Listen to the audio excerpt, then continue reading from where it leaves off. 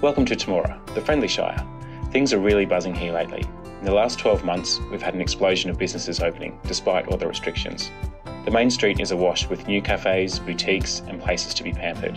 And there's plenty more on the horizon, with 2 pubs currently under renovation to provide upmarket eateries, bars and accommodation.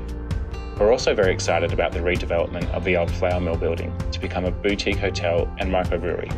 Businesses in general are also prospering and expanding as the economy in the Shire and the wider Riverina region continues to boom on the back of agriculture and $25 billion worth of infrastructure projects over the next 10 years. What does this mean for you? Jobs. We have plenty of jobs available right now, more jobs than people in fact, and there's at least 450 new jobs to be created in the next 5 years in Temora.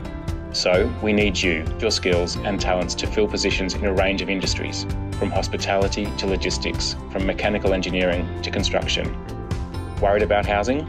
There are a number of new subdivisions in the works that will deliver over 300 new residential lots in Temora, providing you with an opportunity to build your dream house with views across canola fields to the picturesque Narrabri Hills. Temora Shire Council and the community have been busy preparing for your arrival. In the last 12 months, we've upgraded sports fields and amenities, including synthetic tennis courts, changing rooms for soccer, league and AFL, new cricket nets and resurfaced netball courts. We've installed a water slide called the Temora Tornado and will soon be building a splash park and installing a disabled access ramp into the outdoor swimming pool. We're currently building a new creative arts facility that will deliver a range of affordable workshops and classes. Our beautiful parks and gardens have had new play equipment installed, including a flying fox.